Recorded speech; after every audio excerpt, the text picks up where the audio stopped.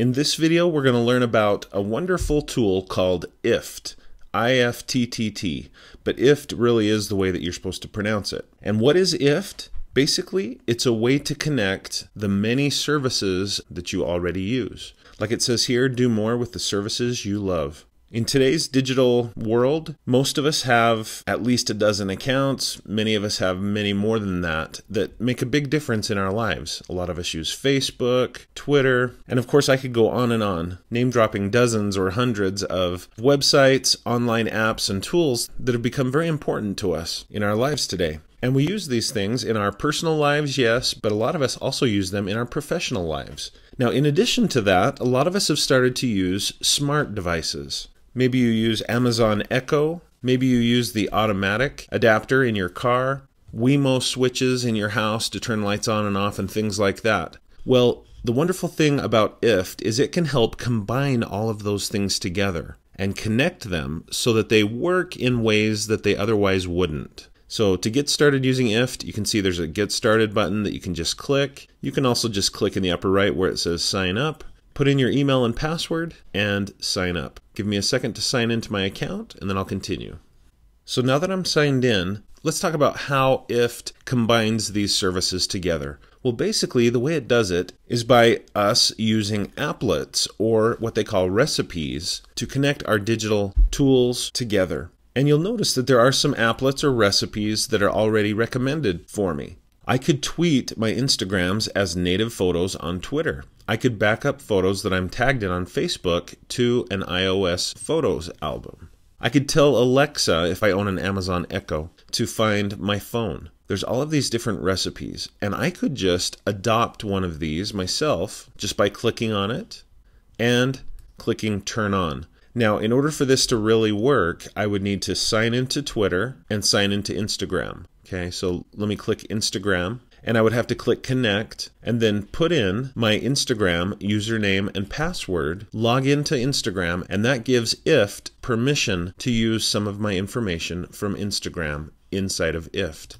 Okay, once I do that, it empowers me in IFT to create recipes that make it so I can do things like tweet my Instagrams as native photos on Twitter. And so it's really a pretty cool thing that you can do with IFT. Now, these are just some pre-made recipes. I want to show you how to create recipes of your own. And of course, you can also search for recipes. Okay, let's say I want a recipe that uses Alexa. I do a search, and it brings up all of the Alexa applets that are already out there. Okay, so searching is also good in addition to just looking at the recommended applets. But I want to show you how to create an applet from scratch. All you would do is go up here to the upper left, click My Applets, click New Applet, and it brings you to the basic if-then statement. This is why they call it IFT. If this, then that. And this is just like programming. If you've done any programming, you know about if-then statements. And you can use if-then statements to program computers to do what you want them to do. Well, IFT allows you to program your digital world, and not only that, but the real world. Your smart devices that help control if your door is locked, or if your lights are on, or that tell you where your car currently is. All of these things can be programmed in IFT. So let's look at how this is done. If this, so I'm going to click on the plus sign and choose what the this is. What is the trigger, basically, that will cause the effect to happen? And you'll notice that there's a lot of different services that are available in IFT. Now, I would need to have an account for most of these to make them actually work, and I don't really have an account for all of these tools. Who does, right? But I do have at least 20 or 30 of these, and I can start to combine them together to do some cool things and useful things. Okay, so back up to the top of the list. I want to start with just a basic one. I'm going to use the date and time service. So if date and time, and then I can choose to do a trigger every day at a certain time, every hour at a certain time, every day of the week at a certain time, every month, every year. Just as a simple example, I'm going to click every year on, how about January 1st at 12 a.m. and 0 minutes. So now I'm going to click Create Trigger. So that's my if. Then what do I want to have happen? So I'll click the second plus sign. And I would like my then to utilize Gmail. So I'm going to type in Gmail in the search. There it is. So I click that. I'll have to connect to my Gmail account, but that's okay. Down at the bottom of this box, I need to allow IFT to get this information and use it. And I want it to send an email. And I can make it so that it'll send an email to up to 5 recipients. So I'm going to put in a friend's email address. Now, if I'd like, I can put a comma here and add another email address up to 5. Next, I need to decide what is the message that I want these recipients to get. How about Happy New Year? Now, you'll notice that IFT put in a standard statement there, but you can change it like I just did. And that'll be the subject of my email. Now, the body of my email, by default, it does include this. Currently, it's, and it uses an ingredient. Okay, so these are recipes, but the recipes have the possibility of having ingredients. And I'm going to zoom in on this just a little so you can see it a little bit better. But notice it says currently it's, and it checks the time. Whatever the time is, it plugs it in. And then there's also an embed code here that's being used. Now, if you want to, you can also put in a URL into your Gmail message. So all I have to do now is click Create Action, and this recipe, this applet, will be created. I do want you to see how to put in an ingredient, though. You'll notice if you click Add Ingredient, there's check time. And so it'll check the time and put it in as the URL in this case, and that doesn't make sense, so I'm going to delete it. But if I want to have the time in the body of the message like it is, I would just click, put Add Ingredient, check time. So that's how you put in additional ingredients that come from the services that you've connected. Okay, I'm ready. I'm happy with this, and I'm ready to create the action. I'll just click Create Action, and here's my recipe. I just review it, make sure it looks the way I want it to look, that it's going to do what I want it to do, and then decide, do I want to get a notification from IFT when this applet or recipe runs? And I think I do. For the sake of my friend that's getting the email, I think I do want to be reminded 10 years from now that he's continuing to get an email at midnight on January 1st. So I want to leave that on. But if you want to turn it off, you just switch it off. The recipe will still run, but you won't be notified of it. I'm going to go ahead and click Finish. And now that applet, that recipe, is created and is added to my list of applets. Now at any time, I can click here where it says On. It takes me into the applet and I can turn it off. It'll still keep that recipe, but it's switched off and it will stop running. If you decide you'd like to permanently get rid of an applet, just click here on the gear symbol and then go down, and at the very bottom of the recipe, you should have a delete button. Okay, so those are the basics of using IFT to create recipes that work with your different services and tools that you have accounts with or that you own. So in the rest of this video, I'd like to show you some of my favorite applets that teachers can use in the classroom or in their digital lives, but really anyone could use these as well. And I'm going to zoom in again so you can see it a little bit better. All right, so this next recipe I want to share with you and recommend is one that uses Twitter. Now you're probably a much better Twitter user than I am.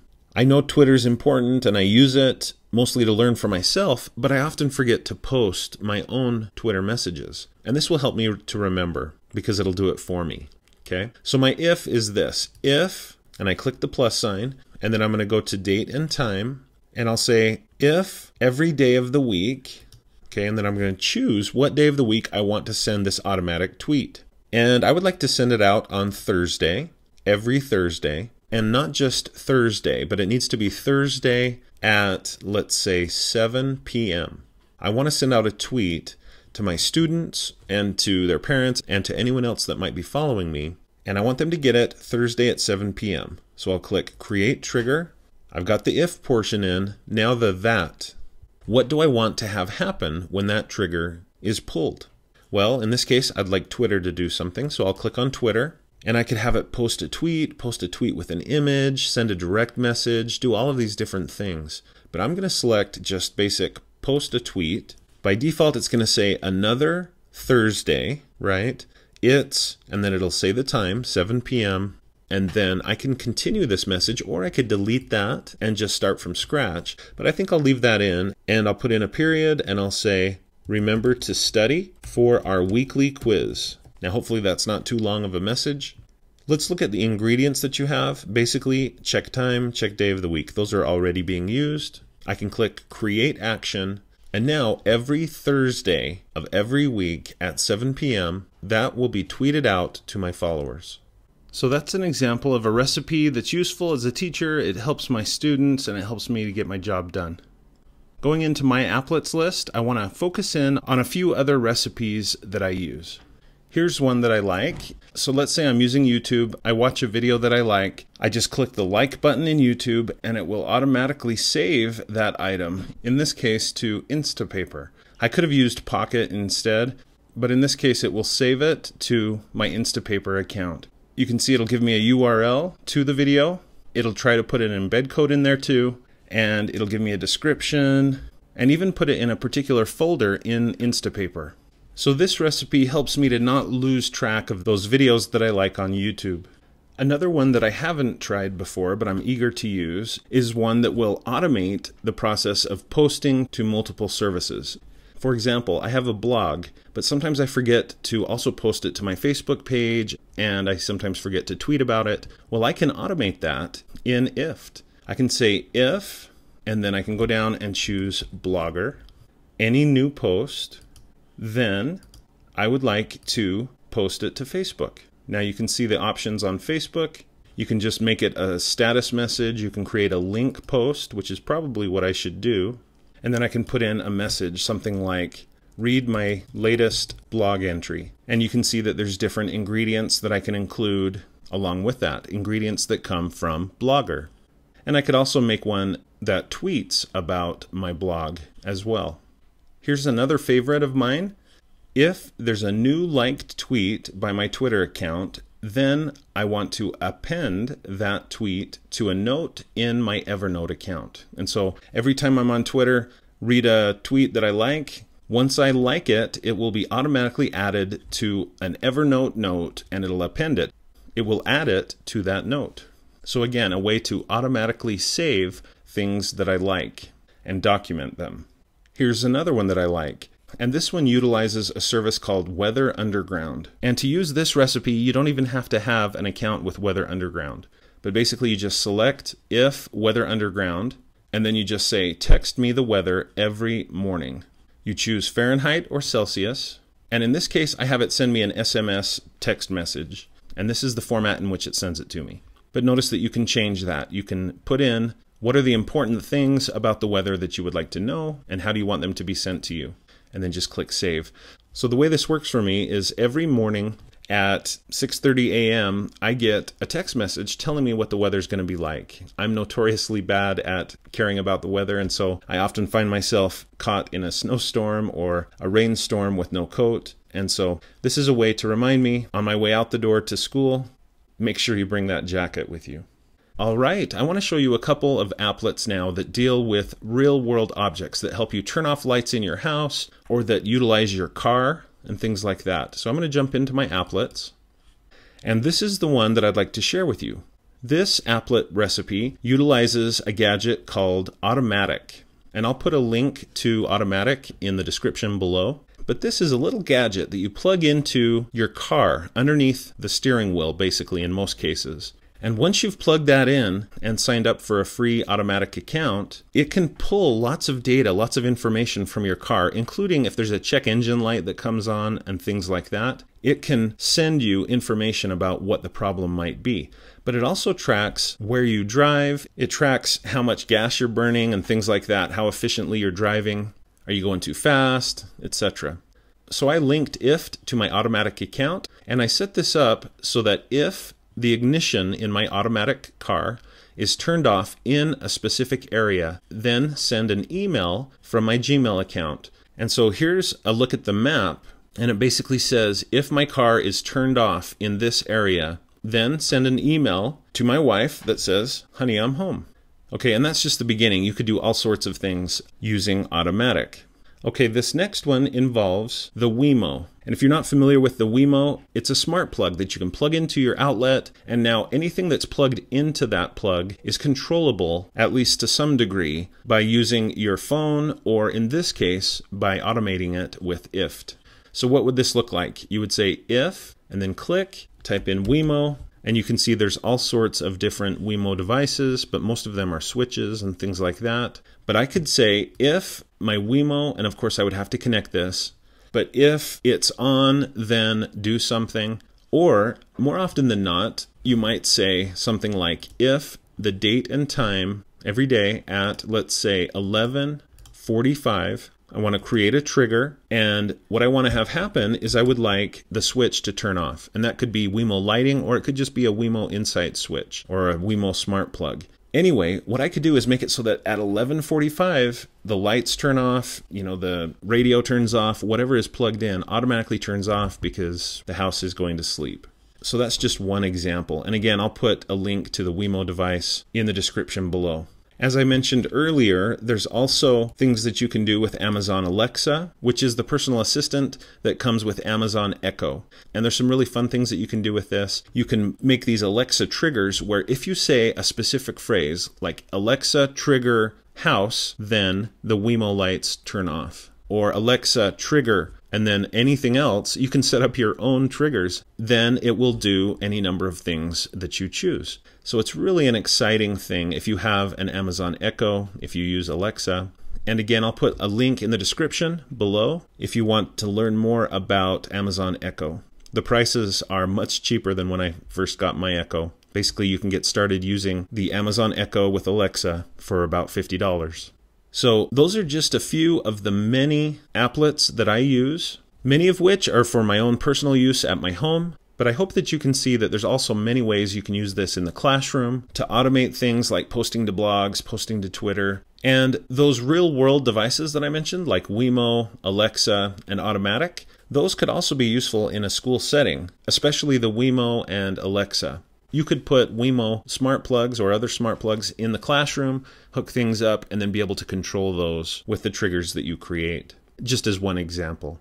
So I hope you've enjoyed watching this video. If you have some examples of IFT recipes that are useful for teachers, I would love to hear from you. Please add a comment to the video, and let's use this space to share great ideas about how to use IFT in the classroom or from a teacher's perspective.